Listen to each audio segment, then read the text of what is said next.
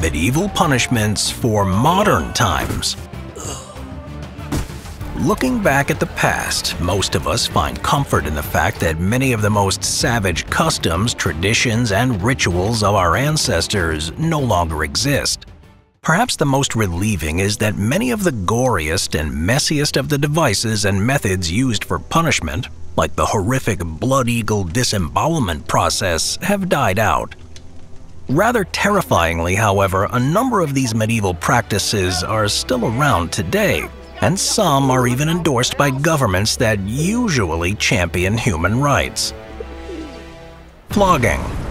In the Middle Ages and early modern period, flogging typically involved exposing a wrongdoer's upper half and suspending them by the wrists on a wooden post. With their bare back extra taut and so more susceptible to pain, the offender was brutally lashed 20 or more times depending on the severity of the crime.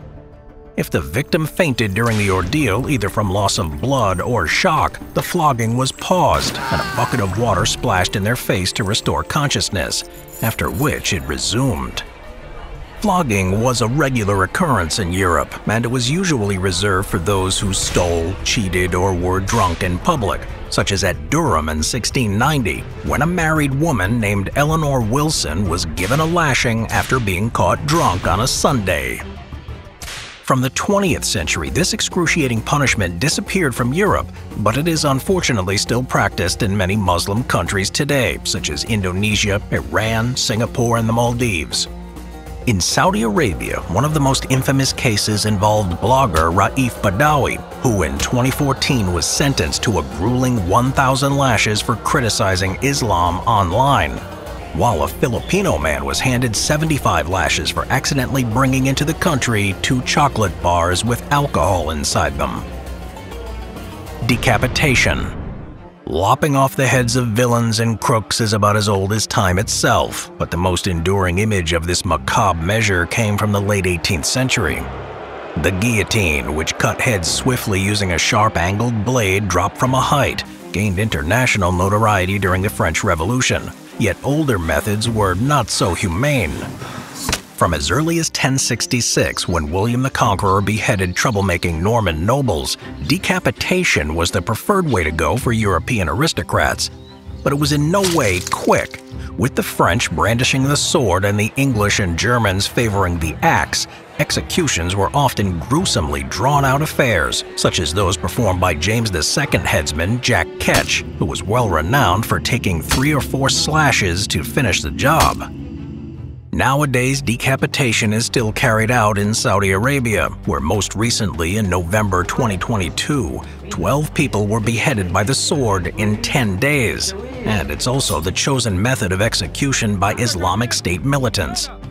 One of the most egregious examples was when 27 hostages lost their lives in this grisly manner at the hands of 4 radicals dubbed the Beatles because of their British accents.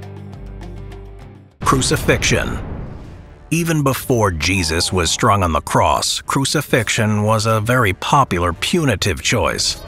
In the ancient world, it was most infamously wielded as a punishment against the perpetrators of a slave revolt led by former gladiator Spartacus in 71 BC. After it was put down, Roman legionnaire Crassus crucified around 6,000 participants, lining them across the Appian Way for maximum psychological effect.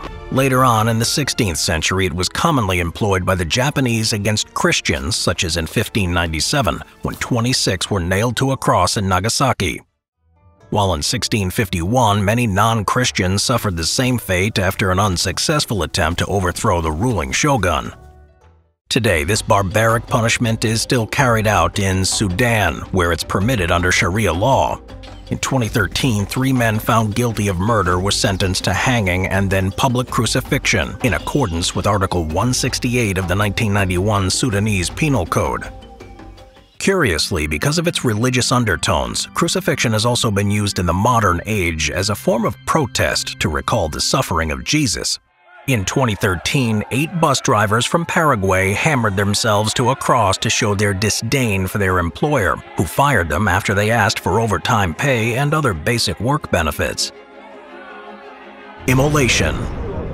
Being burnt at the stake was a classic medieval punishment, typically meted out to women believed to be witches, or most memorably, Joan of Arc in 1431 in Rouen, France, branded as heretics by Christian inquisitors.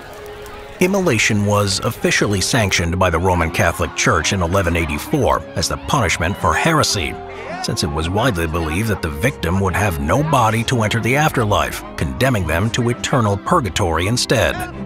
Tied to a stake and set ablaze, in large fires, the victims usually died from carbon monoxide poisoning rather than immolation. But those unfortunate enough to be ignited by smaller fires could survive for up to 2 hours, eventually succumbing to either heat stroke, shock, loss of blood, or passing away after their vital organs had thermally decomposed. There were many horrific variations of this grotesque ceremony, such as the addition of a rope tied around the victim's neck that would strangle them at the same time as they were being incinerated. While in Germany, religious zealots placed burning lumps of sulfur under the armpits of suspected witches, creating a blaze which even water cannot extinguish, which made light work of them. Amazingly, the practice of witch hunting still continues in parts of Africa, such as in Kenya, where in 2008, 11 elderly people were burnt to a crisp after an angry mob were convinced they were all evil warlocks or sorceresses. Blinding. Removing the eyes of offenders was a punishment doled out by innumerable bygone civilizations. Instituted in 303 by Emperor Diocletian, the Byzantines were particularly enthusiastic practitioners, gouging out the eyes of early Christians with either a red-hot iron dagger, tent peg, or nail which was plunged into the iris. Elsewhere, Basil II, a later Byzantine monarch of the 10th century, infamously blinded thousands of Bulgarian renegades. He made sure that a man for every 100 remained with one eye so that they could lead them to the king of the Bulgars who, upon seeing the nightmarish remnants, supposedly died of shock instantly. In modern times, although rare, blinding is still legally permitted in Iran under a law in which the victim has the power to decide whether the assailant should have their eyes taken out.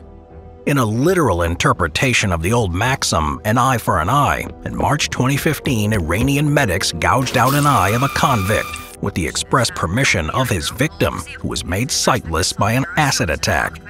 Another example happened at a crackdown on protests that erupted in the Kashmir region in 2016, when the Indian Armed Forces intentionally blinded up to 500 demonstrators, including children as young as 4, by firing small metal pellets into the faces of unarmed youths, causing partial or full loss of sight for many. Castration. Castration has featured heavily throughout the ages, for ritual reasons such as for the goddess Ishtar 6,000 years ago, and to deter crimes, as seen in the 9th century reign of King Alfred of England, and Jefferson's 18th century Virginia laws. It could also be used to assert authority over another party, like in 1144, when the Duke of Normandy in the north of what is now France ordered the castration of the Bishop of Sieyès and several of his entourage after they elected him as bishop without his consent.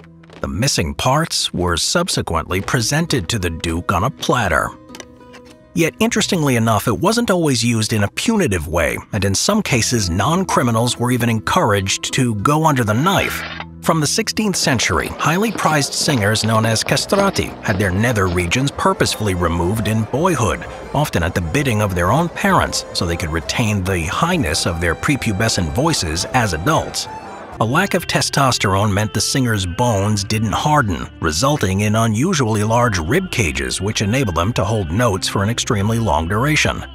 Surprisingly, many Western countries such as Canada, Sweden, Germany, Norway, and Denmark, and several U.S. states including Georgia, Iowa, Louisiana, and Texas, to name a few, have laws that permit forced chemical castration on abusers.